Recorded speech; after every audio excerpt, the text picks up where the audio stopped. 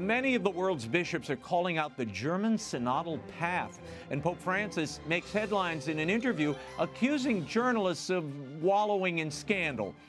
The National Catholic Register's Ed Pentin and editor of Catholic World News, Philip LAWLER, are here with analysis. And TV producer and author ROMA DOWNEY joins us to talk about her brand new book, Unexpected Blessings. And communist authorities continue to tighten their grip on religious liberty in China. In an exclusive, one Chinese cleric is speaking out.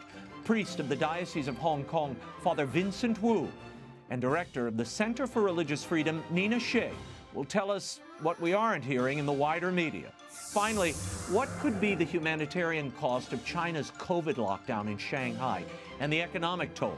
President of the Population Research Institute, Stephen MOSHER, is here to weigh in. A can't-miss world over begins right now.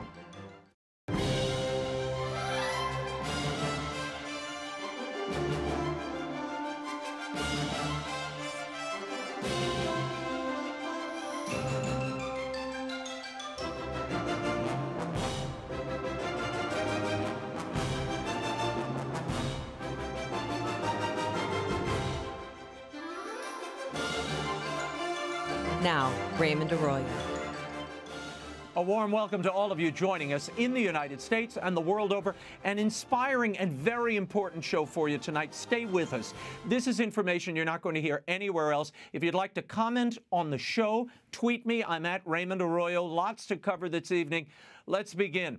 Over 70 bishops from around the world recently signed a fraternal open letter to the German episcopate expressing concern over Germany's controversial synodal path and warning that the heterodox German reform efforts risk fracturing church unity. Here with analysis of this and much more, editor of Catholic World News and visiting fellow at Thomas More College, Philip LAWLER, and the National Catholic Register's Vatican correspondent, Edward Pentin, reporting from Rome. Gentlemen, thank you for being here. I want to start with the list of signatories to this letter. It's grown to over 90 now. It includes 4 red hats: Nigerian Cardinal Francis Arinze, Cardinal Raymond Burke, South African Cardinal Wilfred Napier, and Australian Cardinal George Pell. Now, the letter expresses several concerns with this German synodal path, including undermining the credibility of church teaching and authority, drawing inspiration primarily from sociological analysis and political ideology, replacing a Christian notion of freedom with autonomy, lacking the joy of the gospel, and a focus on power that suggests a spirit fundamentally at odds with the real nature of Christian life, undermining the idea of synodality, thus further impeding the Church's necessary conversation about fulfilling the mission of converting and sanctifying the world. That's a mouthful. Phil, what do you make of this letter? The bishops are clearly concerned that what's happening in the German Synod will spill over into other countries. Is this letter a warning to perhaps the bishops who look to use the papal synod on synodality to push similar charges, and that those proposed changes might not be tolerated? Well, it's certainly a warning particularly to the German bishops, but to other bishops as well, including the bishops in their own countries, the countries, I mean, of the signatories, most of whom are American, by the way. And it's a warning, I think, to the bishops of the world that if we go into this synod on synodality and there's a move for the same sort of radical change in church doctrine and discipline, that there will be resistance, that there will be an argument. To my mind, it's a tremendously positive development that we're having this argument out in the open rather than trying to camouflage what are obviously deep divisions that could become much deeper if there isn't that sort of resistance. Ed, how was this letter received in Rome? And do you see this, do the people in Rome see this as an effort to get the Pope to weigh in on this German Synod and what's happening there? I think that's right, Raymond. Yes, I think the reaction has been generally positive to this letter. I think some people thought, that why is it taking so long? Of course, this synodal process has been going on for some time now. And I think some people think this is rather overdue. But at any rate, I think quite a few people are happy about this. Yes, I think it does show also that the Holy Father has, to draw it to his attention, of course, he knows about it already, but this is a third major letter from bishops, the other two being the Nordic bishops and the Polish bishops. Right. And so this will certainly be very much in his in tray, I think. Ed and Phil, very quickly, in a response to all of this, Bishop Georg Batzing, who's the head of the German Catholic Bishops' Conference, he said he'd like to counter any concerns that the Germans are trying to neglect, the community of faith here, and tried to poo-poo it all. Does that wash, Ed? I don't think so, and I think he's given pretty much the same sort of boilerplate response to each of these letters. And he's saying, well, this is because of the abuse crisis. We had to act. The Pope expressly asked us to act boldly, and so that's what we've done. But it's not really washing, of course, with the bishops who've signed these letters, because it kind of skates over the real problems, which are the fact that they feel that the synodal path is not scripturally based and it's not in accordance with tradition. Phil, earlier this month, Sister Nathalie Bekar, the Undersecretary of the Synod of Bishops, the General Secretariat, responsible for coordinating all the Vatican synods, she delivered an online PowerPoint presentation to New Ways Ministry. Now, this is an organization which promotes gay and transgender rights in the Church. The subject of the presentation was Synodality, a Path to Reconciliation.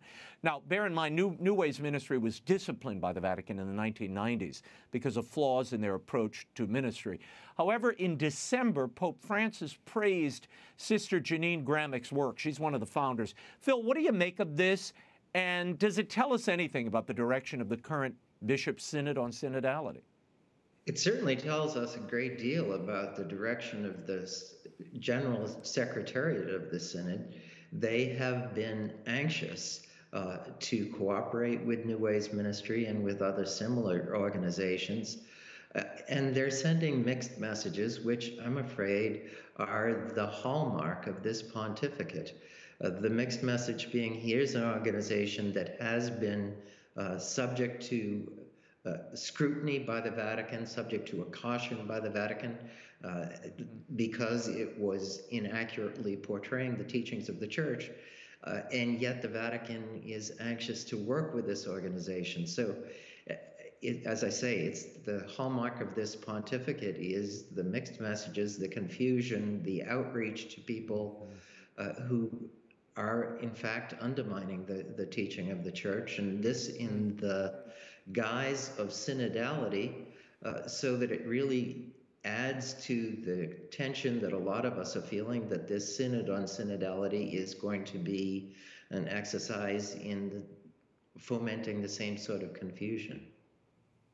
Ed, in the Register, you reported that Cardinal Raymond Burke, the Prefect Emeritus of the Apostolic Signatura, said of New Ways Ministry in this presentation, it is not proper that a member of the Synod of Bishops representing this high-level consultative body in the Church speak to an organization which is in dissent from the Church's teaching on the homosexual condition, on homosexual acts, and to express the idea that somehow the Church can be reconciled with these positions which are contrary to her teaching. Ed, how is Sister Bekar's presentation to New Ways Ministry playing in Rome and among the bishops who may or may not be participating here?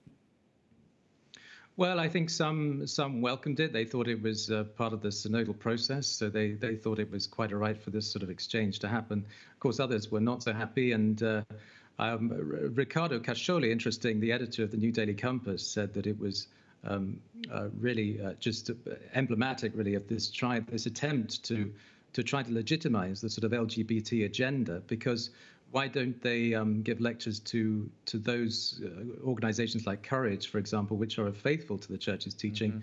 Why not give a lecture to them? And so he's saying it's extremely disruptive, and because this group, as you say, is dissenting.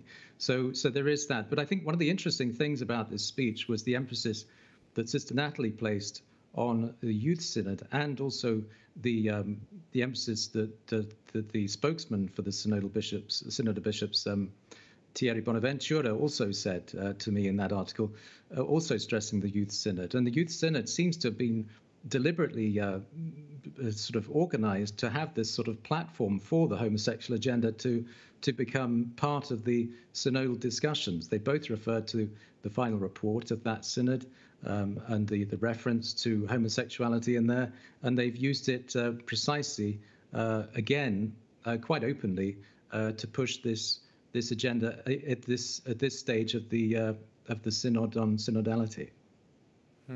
Phil, I want to switch gears slightly here and report on a letter that Pope Francis wrote to an Argentinian journalist. This was on April 7th, in which he accuses journalists who speculate that he has supported Russian President Vladimir Putin of having a feces fetish.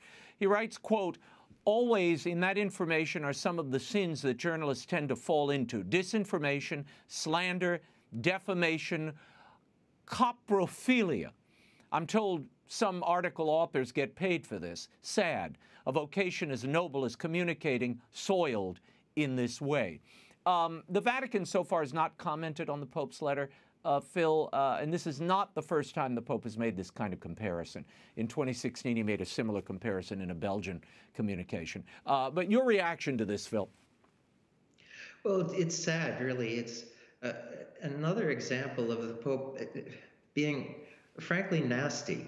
I mean, that's not the sort of language that you would expect of a Roman pontiff. And it's very disappointing. It's disheartening that we can't have at least an elevated sort of dialogue if we're going to have dialogue from the Vatican, from the Holy Father. What can I say? It's not the sort of, it's not edifying. It's not in accordance with his position. It degrades his authority. It's just very unfortunate. Yeah, I won't unpack the real meaning of that word. I'm being nice calling it a fecal fetish. Ed, during an interview on Good Friday last week, Pope Francis awkwardly sat silent when a reporter said, quote, "It's nearly 3 o'clock. How are we to live this hour today?" Pope Francis does not respond. He remains silent. He looks down, and then awkwardly, there's this long pause. What have you heard to explain this silence? There is an explanation. Yes, I mean, that went quite viral. A lot of people picked up on it, especially here in Italy. And I think taken out of context, it did look rather strange. I mean, he sat there for a full minute, just in silence. But I think the context, of course, was Good Friday and 3 o'clock being the time of Christ's death on the cross, and that hour, and so he was really, I think, reflecting on the suffering and the meaning of the crucifixion during that time. But I think without seeing that context, it did seem rather strange. And on TV it was odd, but I get the. Yeah, I get the point. That he was meditating on the Passion and taking a moment. Well, he also said just beforehand, he just said the best response to Good Friday is silence, and then she asked him that question: how should we spend this hour on Good Friday? Yeah. So then and taken out of context, it did look a little bizarre on TV. But I'm glad you explained it. As Russian aggression worsens in the Ukraine, Patriarch Kirill, head of the Russian Orthodox Church, continues to support the war in Ukraine. In an open appeal last week, more than 320 Orthodox priests in Ukraine accused the Patriarch of Moscow of preaching heresy. And they've asked the global church leaders to bring him before a tribunal to decide whether he should be deposed. They write, quote, "Kirill committed moral crimes by blessing the war against Ukraine and fully supporting the aggressive actions of Russian troops on Ukrainian territory. It is impossible for us to remain in any form of canonical submission to the Patriarch of Moscow." Ed, I'm going to start with you then, Phil. Pope Francis has met virtually with Kirill since the start of this Russian aggression. He's been very strong on the use of religion by the Russians to justify this kind of violence. Obviously, Kirill doesn't care all that much. Is there frustration at the Vatican about Moscow's continued invocation of religion to explain this aggressive behavior? I think there is, Raymond, yes. And of course, the Pope Francis and his predecessors have often said that, you know, you cannot use religion to justify war. And this seems to be very much along those lines. But the Pope is sort of playing a rather a tightrope here, because he wants to keep good relations with Patriarch Kirill. They had a very possible meeting lined up later this year before the conflict began, before the war began in Ukraine, and I think they want to keep that at least ticking along and possible. And I think so he's playing it rather carefully, but at the same time, I think people are generally quite pleased with how he has handled this. That he hasn't made it too political. He hasn't named Russia or Ukraine in his speeches. That's caused controversy, but it does at the same time leave paths of dialogue open for dialogue and mediation. So he's in a very tight spot. But I think they are concerned about Patriarch Kirill's position. That's for sure. Phil, your reaction? The Pope is in a tight spot, and I think I agree with Ed. He's trying to walk that tightrope. Phil, before I end, a big story getting very little attention. The Diocese of Camden, New Jersey, agreeing to pay $87.5 million this week in one of the biggest sex abuse settlements ever. Now, this came after New Jersey extended the statute of limitations for victims. What's the takeaway here, and do you expect more of these mega settlements from dioceses? The settlements just keep coming, and honestly, the numbers don't make too much of an impression anymore. We're already well over $3 billion, $4 billion in total that has been spent on the legal settlements and legal fees associated with sex abuse scandal. It's just going to keep coming. Wow. We will leave it there, gentlemen. I thank you so much for your time. The indispensable reporting of the National Catholic Register's Ed Pentin can be found on their website, and Ed is on Twitter at Edward Pentin. And Phil Lawler's reporting and commentary is always at catholicculture.org. Thank you both.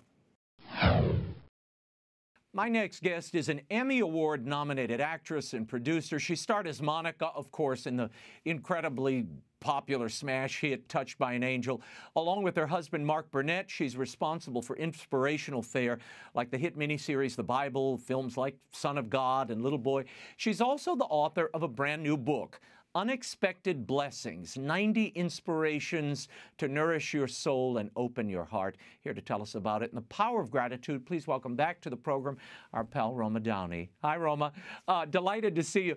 Each daily devotion in this book starts with a quote, a piece of scripture, and a personal story. Why did you choose that format, and where did the inspiration for this book originate? Well, the inspiration for the book, Raymond, really came from my last book, which was called Box of Butterflies, which was a spiritual memoir I wrote a couple of years ago. And the subtitle of that book was Discovering the Unexpected Blessings All Around Us. And for this new book, I decided to take a deeper dive into those unexpected blessings. And I find that the more I was able to uncover them and identify them and be grateful for them, the more there seemed to be. And I'm not talking about material things. I'm talking about really taking time to be quiet and still, maybe to go outside and experience nature, to spend more time with family and friends. You know, I think all of us were forced over the last few years to slow down because of COVID and the uncertainty and the confusion that it brought up for many people, particularly at the beginning. And yet within that, you know, for those of us that were fortunate enough not to get terribly sick with COVID, we found ourselves just with a little bit more time on our hands. And to be honest, I just found that to be an incredible blessing. I seemed to run at 1,000,000 miles an hour, working so hard. And I was so appreciative of just being able to take some time in nature, take some time to pray, take the time to listen to God, you know, to be still and know that He is God, one of my favorite Psalms. And I chose to write this in a way that was manageable, you know, that that is sort of like bite-sized for people. Right. That they could join me in the morning, wouldn't take that long, 5 or 10 minutes, and we could read through this together and end in a prayer together. And it just kind of sets yourself up for success in the day. Yeah. Roma, talk to me about that. You mentioned it there, how the pandemic really affected your life and all of our lives. Talk to me about the strength of stillness. It's a theme you sound in the book, but I know it's a big theme also in your Lightworkers vertical. Stillness, quiet, and that we don't practice it enough. Yes.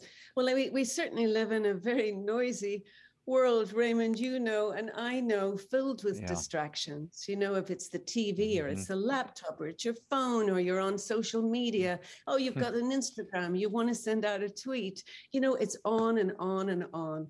And I think that one of the blessings for me and for my family that came out of this last few years was just turning everything off for a little bit and really experiencing the joy that comes from being quiet. You know, we think we'd love to hear God, you know, but sometimes we're just too noisy to hear him. Yeah. You know, it was a gift. It was a gift for us. It was like an extended retreat, really. Raymond, there's a poem that I quote in the book, a Mary Oliver poem, and I really love her work. But she says something like, someone once gave me a box of darkness, and it's taken me till now to realize that this too was a gift. And I think maybe it's just the older I get. You know, I've had a lot of experience with loss and grief. A lot of people that I loved, unfortunately, have died. And not that I wouldn't give anything to have them back again, but I'm really beginning to understand that even in the loss, there's a blessing. You know, that even in the pain, when pain can be turned into purpose. You know, one of our goals at Lightworkers, we're the faith and family division of MGM Studios.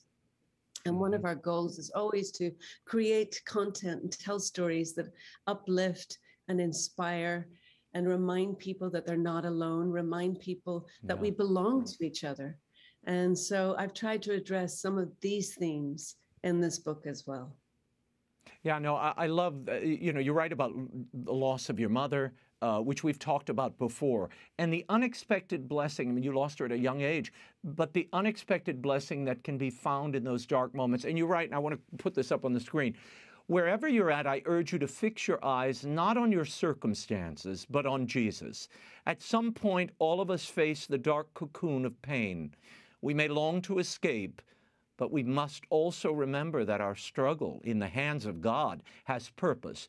In this way, pain becomes an unexpected blessing. It makes us strong enough to fly. I want to talk about the images we're seeing today of those Ukrainians suffering during this horrible invasion of their country. It's gut-wrenching to watch it, emotionally draining at times. And we've been covering this story and praying about it on our show. In your book, you offer advice to how to cope with that frightening news of the world. What is your advice to people, Roma? What should they be doing in the midst of all these troubles? Well, you know, I'm a big believer in prayer, Raymond.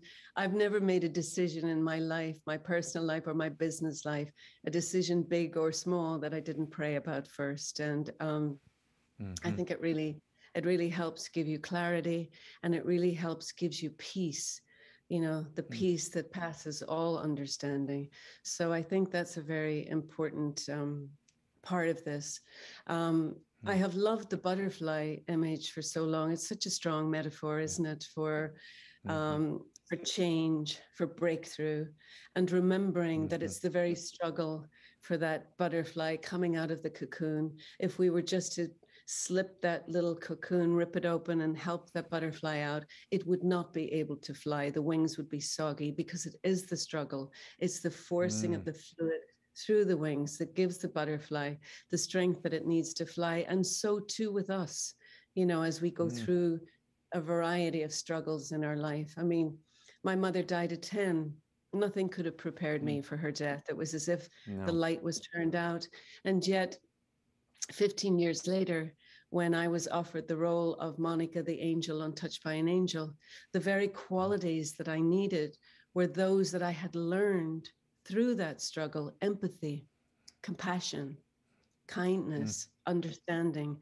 These were the qualities that Monica needed. And it was almost as if God had prepared me for that by the life that I was living. So we don't always see it when we're in it. You know, my heart breaks too for the people in this war.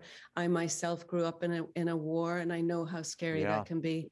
I grew up in Northern Ireland, and, you know, we hid behind cars when gun battles blew out, and we ran from buildings that exploded, and it's terrifying, you know, and you just got to hold the people you love close and keep your eyes on God. Yeah. I want to talk about your beloved co-star, your friend Della Reese from Touched by an Angel, who was really like a mother to you. And you write about, and it's one of the things I love about this book, it of course embraces the universal, what we all go through, but you make it very personal through your own life, and you tell intimate stories. And you write here about that first encounter with Della in the makeup trailer during the pilot of the show. And you said, I was awed and slightly intimidated at first, so I approached her quietly, politely, reaching out my hand and saying, I just wanted to introduce myself. Oh, baby, I don't shake hands. I hug, Della smiled. And she wrapped me in the biggest, most loving embrace I'd ever experienced. I immediately felt comfortable and at ease, and in some ways, Della and I were an unlikely duo, a brassy and bold black singer from downtown Detroit and a small, soft-spoken white woman from Ireland. Yet our strong faith formed a deeper bond than any difference could separate us. We loved and strengthened one another for decades, not merely on air, but in everyday life as well. How important was Della in your life, and what did she teach you about gratitude, Roma? Della was really important in my life. You know, I'm sure since my mom died, I had been looking for a mother figure, and I certainly found her in Della Reese. She was like no one else in this world. And, you know, and it's true. She, you know, I laugh remembering my attempt at politely shaking hands, and she just wrapped me in a bear hug, you know, and man, could she hug. It was great. While we were working together, Raymond, unfortunately, Della's only daughter died unexpectedly. And she came to me and she said, you know, baby, I always knew that God brought me into your life because you needed a mother. She said, but I didn't realize that he was bringing you into my life because I was going to need a daughter. She said, will you be my baby girl? I said, yeah. And she said, then I am your mom. And she was my mom. And you write in the book about how that taught you about the power of presence when she lost her daughter, that at times our presence is all that's needed, and God puts us in those places when we're most needed. That's right. What do you hope readers take away from the book? I didn't even know what I was going to say to her. You know, it's like there are no words, right? I mean, if you consider in the English language, there isn't even a word to describe a parent that's lost a child. A child that's lost a parent, we can call orphan. We have widow, widower, but we don't have a word to describe a parent who's lost a child. I guess maybe just that word is heartbroken.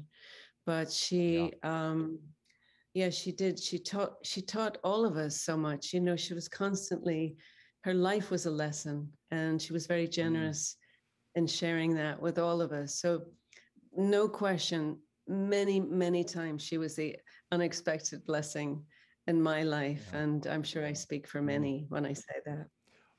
Roma, what do you hope readers take away from this new book and the intimacy of it? As I share these intimate and very personal stories of my own life and the lessons that I have learned from them, hoping perhaps that the reader, you know, will resonate with some of those, or will be reminded of something from their own life, and in a way just to start to see that the blessings are everywhere, you know? And in my experience, the more you're grateful for the little things, the more little things show up to be grateful for. Yeah. And I'm convinced that when the heart opens, the Holy Spirit is able to get in.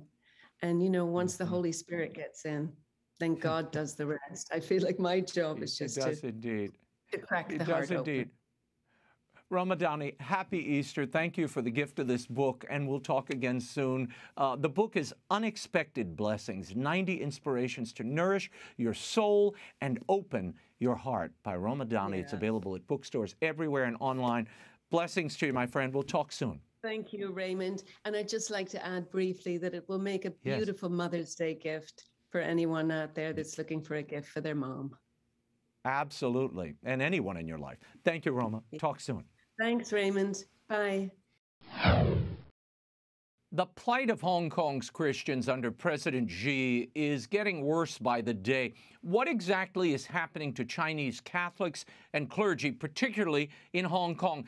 Tonight we're joined in an exclusive by a priest of the Diocese of Hong Kong who'll speak for the first time under his own name about the persecution of his people and the church at the hands of the communist Chinese regime. Please welcome priest and canonist Father Vincent Woo, joined by director of the Center for Religious Freedom at the Hudson Institute, Nina Shea. Nina, thank you both for being here. I want to start with you. In a recent National Review piece, China now threatens religious freedom in Hong Kong. You write about how China now has its sights on a city that's had traditionally been independent of communist control, but no longer. You describe a meeting late last year between Hong Kong's bishops and priests and the Catholic Patriotic Association. What was the outcome of that meeting, and how is it affecting what's happening there now? Well, Raymond, the meeting was to indoctrinate the Hong Kong priests. It was the first step about synicization. This is the political ideology and strategy to absorb the Catholic Church and other houses of worship, other Christian churches, into the United Front Work Department of the Chinese Communist Party. And this means that their leadership is on notice that they're going to have to start surveilling their congregations, their flock, indoctrinating them, and ensuring conformity. Conformity not in Christian doctrine, but in Communist Party dogma. And they're, for example, on the mainland today, under these regulations of synicization, they have to center their homilies, their sermons, around President Xi's sayings. They are not only required to not to do things like not to talk about forbidden topics, or and to ban all children in violation of Jesus' teachings, I might add, from churches and any exposure to religion, but they're supposed to show fervor for the party. They're supposed to now show love for the party. And that's what President Xi emphasized in December when he admonished his cadres to double down on this horrible repressive system of synicization. So this is what's going on in mainland China, and this is what the Hong Kong priests were being told. Father, as Nina's mentioning, this synicization, which is essentially re-education, the churches, in the words of the communist government in China, to get their minds right and incorporate the ideals of the Communist Party into religious practice. Father Vincent, first of all, very brave of you to come here, and we're grateful that you're raising your voice. Well, I know this is the first time you've spoken publicly in your own name about what's happening to your church in Hong Kong. As a priest of the Hong Kong Diocese, what have you observed about the influence of the party over the church in the last few years, particularly in the wake of that infamous China-Vatican agreement that we heard so much about?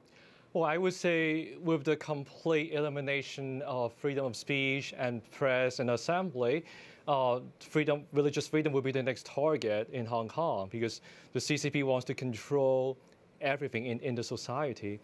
Just 3 weeks ago, there was a Protestant pastor in Hong Kong. He was arrested for some comments that he made on his YouTube channel. So that's a complete violation of free speech, right? So he was arrested for saying something against the government. So we foresee that, priests and bishops, we are called to be prophets. We are called to speak out against injustices in the society.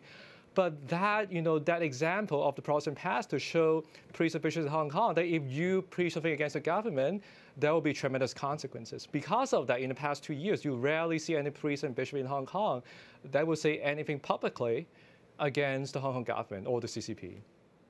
Wow. Tell us about this process of synicization. I think a lot of viewers don't quite understand what that means. I mean, this is really policing, if you will, homilies, twisting the gospel and the Bible to accommodate the political regime of the moment. What form does that take for priests? So the CCP wants to confuse the two ideas, enculturation and synicization, right? They want to make people think that, this is actually just enculturation, right? Chinese music in mass or being dressed in Chinese, but this is not it. Synicization is basically conformity of the gospel teaching, Christian teachings, into socialist doctrine, into the socialist agenda. So anything in the Bible, anything in the Christian teaching that is not in conformity with the socialist teaching would have to be cast out, so that all the teachings will be in conformity with the CCP party line. Father Vincent, in mainland China, the CCP has been requiring the registration of Catholic priests, Christian pastors, really for some time now. Explain to the audience why they're being registered on the mainland, and what could be the implications should priests and pastors be forced to register with the CCP in Hong Kong? It would be good to call into mind the heroic example of Cardinal Kong, Bishop of Shanghai back in the 1950s. He refused to register with the government. He refused to join the Patriotic Association because he knew that if he does that, he is actually placing supremacy of CCP over the church, placing supremacy of communist doctrine over church teaching. For that reason, he and his priests in Shanghai refused to do that. The consequence was that he was jailed for 33 years in Chinese prison. So, for decades, underground priests and bishops refused to do that because they know that by doing that, they're actually going against church teaching. They're going against their own conscience. So that's really, you also have to know that being registered civilly is not just signing a piece of paper. When you register, you're enrolled in the system, meaning that the government will issue a license to preach, to perform public ministry. But in order for you to renew your license, you have to fulfill certain criteria. For example, attending some indoctrination classes or re-education sessions, or if you preach something against the government, some homily that that the government doesn't like, they could potentially revoke or suspend your license anytime. So by being civilly registered, they actually really restrict religious freedom in that sense. Wow. So really what we're talking about, just for the clarity of those who may be new to what's happening in China, what we're really talking about is a redoctrinization using the church and the platform of the church to indoctrinate the people into socialist and communist ideas and barring anyone under 18 from even entering that church. So it becomes another platform of the CCP. That's really what they've established here. Exactly. And the Vatican has tacitly or implicitly blessed. Raymond, if I could address that, you're absolutely right. There's, the concept of individual or human dignity is anathema to the Communist Party of China. When President Xi ordered the crackdown on the Uyghur Muslims, which our government in the United States has declared a genocide, he said, show no mercy. Now, mercy is fundamental to Christian doctrine and Christian values. As is individual dignity, and this really gets to the heart of what's at play. And the Vatican actually signed the agreement just a few months before, the same year, several months before the synicization policy went. They signed it a few months after the synicization policy went into effect. And so they have, by keeping it secret as well, the Communist Party is able to go to the Chinese Christians and say, this is what's in it, to the Catholics, this is what's in it, this is what the Pope wants you to do. Those who refuse are being arrested, like Cardinal Kung was. They're not put on trials. The leadership, there are, by my count, 6 bishops now who are in black jails, 2 of them just this year, because they refused to register. Black jails are secret locations, could be a windowless basement somewhere, could be a police station, and they are given no due process, no lawyers, no sentencing, just indefinitely held and subject to brainwashing sessions, Maoist struggle sessions, until they agree to either leave their ministry, as one bishop had to in Mingdong, and diocese, and or else stay there indefinitely, or a revolving door in and out, like several of the bishops. Father, give us your insight on the underground Catholic Church. I know for many, many years, the underground Catholic Church was very vibrant. They met in secret. They kept loyalty to Rome. And it existed alongside this state-run Communist Chinese Catholic Patriotic Association. Does the underground church really exist any longer in light of the Vatican agreement with China?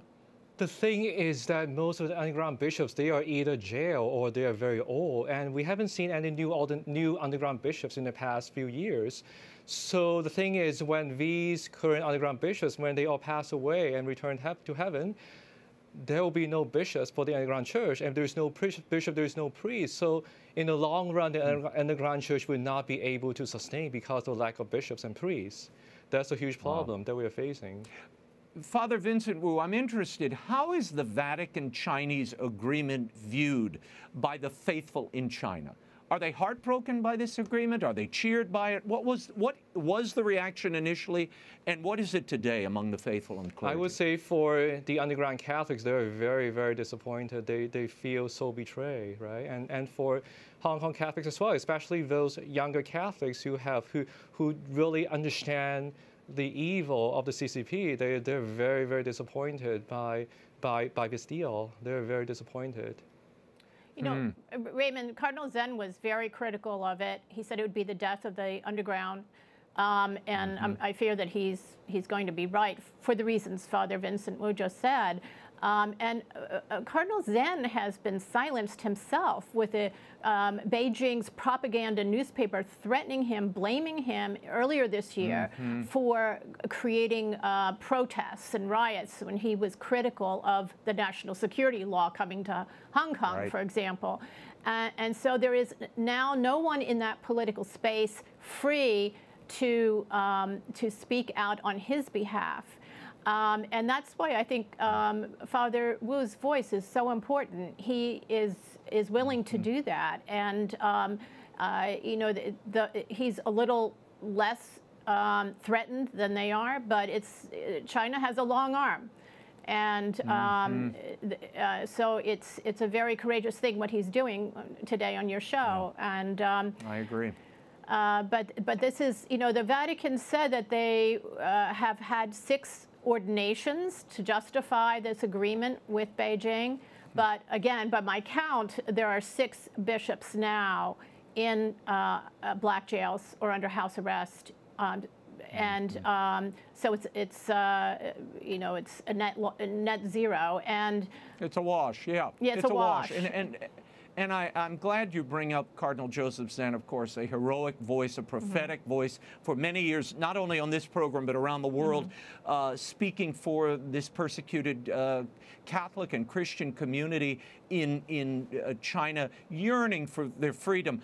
Father, what is the current state of Catholic and Christian independent schools in Hong Kong? Have they been suppressed, as is the case on the mainland? So in Hong Kong, 60% of all the schools are actually run by Christians, Catholics and Protestants. The schools are still running, but then the plan of the government is to impose national security law education in each of the schools, from kindergarten through colleges. What does it entail? It's basically an Orwellian communist agenda being taught in schools. Just imagine if you're a Catholic school teacher, if you say that communism is evil, socialism is bad, you could be potentially reported by your students, and you could be arrested and jailed for, you know, saying something against, inciting hatred against the CCP.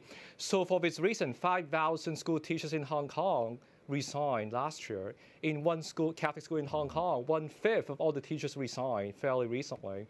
So teachers really know that, you know, they just cannot teach something against their conscience, so that's why they quit the job. Wow. No. This is terrifying, because what it really is about, and again, the Chinese brilliantly play the long game. They're worried about the next generation and the next generation, exactly. And they use their totalitarian means and authoritarian means to strangle all dissent and to impose their viewpoints across the country and beyond, and far beyond. Father, we talked about Cardinal Zen a moment ago. What does his voice mean to you and to the people of Hong Kong? I was a student of Cardinal Zen when I was in the seminary. He taught me philosophy. You know, he is just a courageous voice, you know, for democracy, for freedom, for the Catholic faith, right? So he inspired, you know, many young people, young priests, young religious, you know, in the sense that, you know, in the face of persecution, in the face of oppression, we have to resist. We cannot cave in. We have to fight to the end. We have to fight till the day we die. I mean, I think that he really got that from Cardinal Kung, because Cardinal Zen was actually a student of Cardinal Kung when he lived in Shanghai. Kung, So I think he really got that from the Shanghai Catholic priest and bishop back in the 50s, and really showed, you know, really taught Hong Kong Catholics how we should live our faith under persecution. Yeah. Well, and you're carrying that torch forward, and it's very important that that a native-born Chinese carry that message of hope and that message of freedom, and you're doing that today. Is there still hope for what the Vatican strategy here of dialoguing with the Chinese government? I mean, you're dealing with an openly hostile regime. Is dialogue even possible, Father?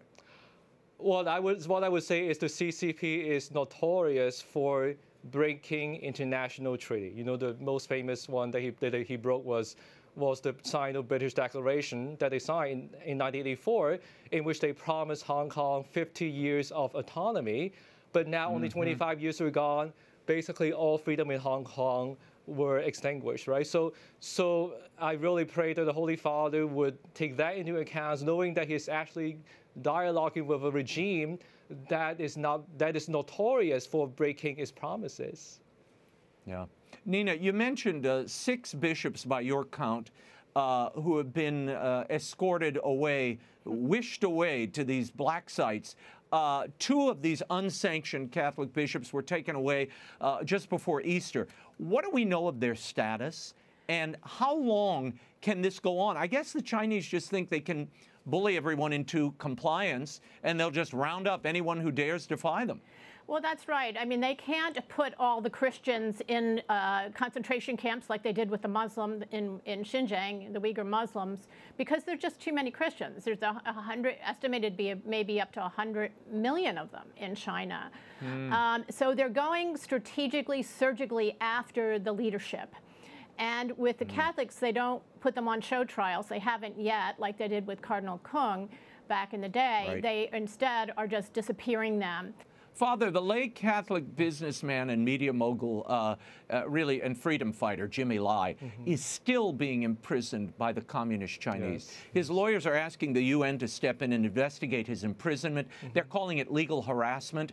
He, like Cardinal Zen, is under the thumb of this national security law. Yes. Tell us how Jimmy Lai, who was a huge media mogul, what does he mean to other Hong Kong Catholics, and what is he teaching the faithful that perhaps they're not seeing from other parlance? Yes, he's an inspiration to Hong Kong Catholics, in the sense that, he really could have left Hong Kong and enjoy his vacation in Paris or in Tokyo, but he stayed to the end. Why? Because he wants to suffer with all the protesters who are currently in jail in Hong Kong. He wants to that's an act of solidarity with those who are suffering. So he willingly take up the cross like Jesus did. So he's an inspiration to many. And I'm sure that he is inspired by his Catholic faith. The idea of suffering, the value of suffering. Well, it's the season to certainly recall all of that. Nina, before we run out of time, we only have a minute here. May 24th is the feast day of Our Lady, Help of Christians. Pope Benedict dedicated that day to pray for the church in China. Pope Francis has supported this as well. You're working on a lay prayer campaign that week. Tell us about it. Yeah, so we want everyone to go to their website and Google or log in globalprayerforchina.org. And there's a lot of resources that explains what this is all about. But we're hoping for lay and others are welcome too, initiatives. If priests or bishops want to take it up, please do. To initiate prayer for the church in China and for others in China who really need the prayers right now. So there is the prayer of Our Lady of Sheshan's on the website. There's background information, more information about Cardinal Zen and Jimmy Lai and many others, and to explain what is happening, the threat now to Hong Kong, which has had religious freedom up until recently and has been free. And now they're being swallowed up by this just horrific, monstrous machine that's known as the Chinese Communist Party. So yes, the day is May 24th, but from the week of May 22nd to 29th, we're asking for prayer. Father, I want to give you the last word. Are you at all worried about speaking out? I mean, this is your first time publicly and on media speaking out, using your name. Are you concerned about your own safety? And what do you want to say to the suffering Catholics and Christians in Hong Kong right now and around the world? Well, I guess I'm the only person in my diocese who is actually able to do something at this moment. Raymond, if you call any parish in Hong Kong and ask, to interview any priest, I'm sure no one would dare to pick up your phone call because it's just dangerous. So I just feel I need to do that. I mean, when I die, when I face God's judgment, I will have to answer to God why I did not speak out in April 2022 for those who are voiceless. I mean, when I think about that, I have no choice. I have to do it because, that's something I'm the only person who can do at this moment. And I have to be responsible for my omission if I do not do that today. Well, God bless you, Father Vincent Woo. Our prayers are with you and all the faithful in China. I hope you'll come back to the show. Nina, thank you always for your advocacy and your amazing work. Thank you both for being here. We'll talk again soon. Thank you. Thanks, Raymond. China's zero COVID policy lockdowns in Shanghai have been draconian, to say the least. What are the humanitarian costs of these protocols? And is it realistic to aim for zero cases of COVID at this point? Joining me to discuss this and much more, President of the Population Research Institute, author of Bully of Asia, Stephen MOSHER. Steve, let's begin with China's zero COVID strategy. It's total lockdown in Shanghai. It's being reported this week that children are wearing hazmat suits on their way to school. The elderly are basically locked in their homes. Food shortages are looming or already being felt. What has been going on there for 5 weeks? It's really mind-boggling. Shanghai is a city of 26 million people. How much longer can this feasibly go on? Well, I think it will go on until the Chinese Communist Party leader Xi Jinping has a lock on a third term as president of China. Because what this is all about, Raymond, is politics.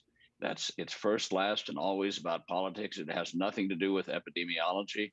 I mean, every person on the planet recognizes that we're simply going to have to live with coronavirus from now on, in the same way that we've lived with the seasonal flu.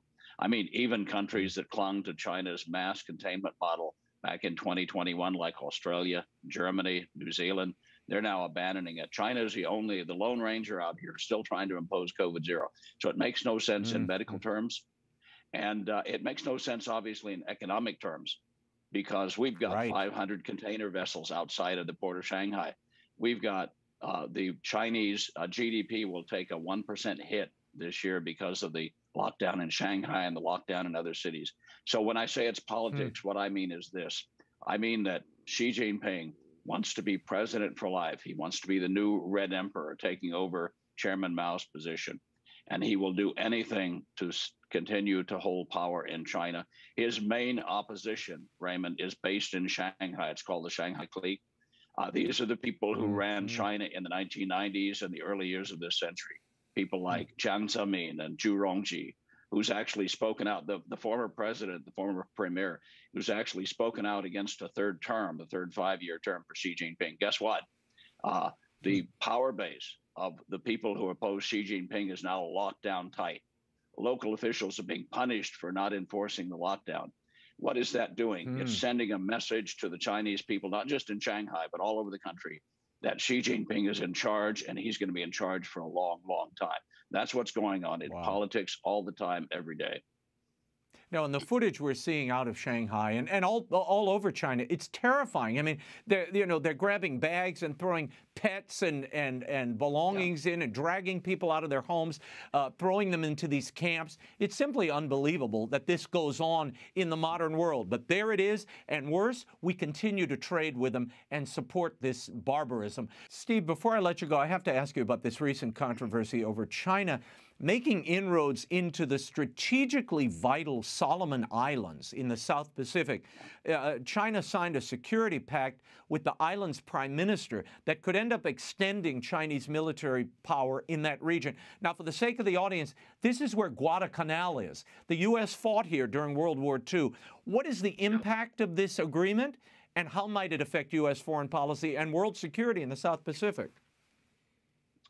Well, China doesn't have very many foreign overseas bases. It has one in Africa and Djibouti on the Horn of Africa. It may have another soon in Burma. But this brings the Chinese Navy very close to Australia and New Zealand.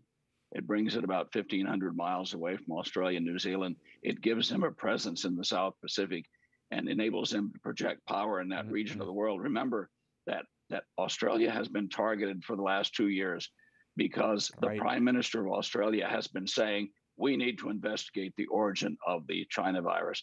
China doesn't like that. It doesn't want that investigation to take place. It doesn't want to admit it came from the Wuhan lab. And so they're moving into the South Pacific. And it's a danger for not just the Australians and New Zealanders. We have Guam in the South Pacific, not very far away. Right.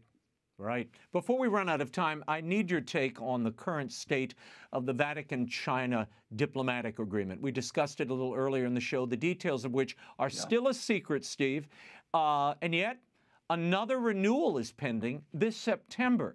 Since the signing of this agreement in 2018, things have hardly improved for religious freedom as far as Chinese Catholics are concerned. In a recent column, you write that there have been only 6 ordinations of Catholic bishops in China over the past several years. What's the game being played here, and why doesn't the Vatican protest? Well, what the Vatican was hoping, of course, a couple years ago was that the 54 empty sees, which need bishops, would be filled under the new Sino-Vatican agreement. That hasn't happened, right? 48 of them still remain empty.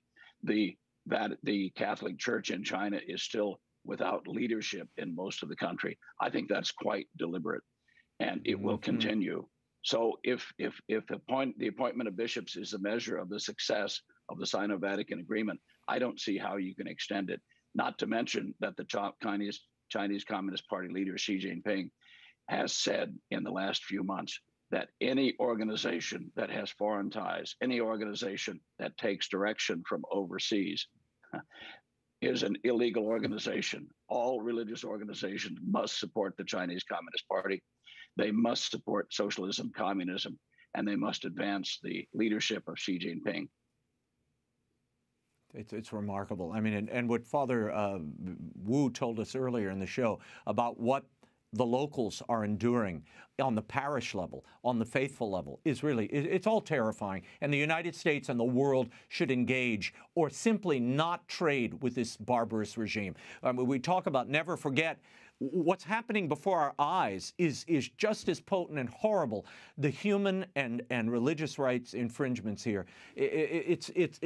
We talk about this every week, Steve. We're exhausted talking about it, but it's going on day after day, minute after minute. We'll leave it there. Bully of Asia by Stephen Mosher is the definitive work on China's plans for global dominance. It's available in bookstores everywhere. You can follow Steve on Twitter at Stephen W. Mosher, and thank you for coming out. I know you weren't feeling all that well. You carried through like a trooper. Thank you, Stephen. That is all the time we have for now. This week marks the 99th birthday of our dear Mother Angelica. Please pray for the repose of Mother's soul, her communities, and for the extension of her mission here at AWTN. Happy birthday, Reverend Mother. We love you. Be sure to catch us next week when we'll expose the perilous situation facing Christians in Lebanon. No one talks about this. We will. Until then, we'll be scouting the world over for all that is seen and unseen. On behalf of the staff and crew of EWTN News, thank you for watching. I'm Raymond Arroyo. Bye now.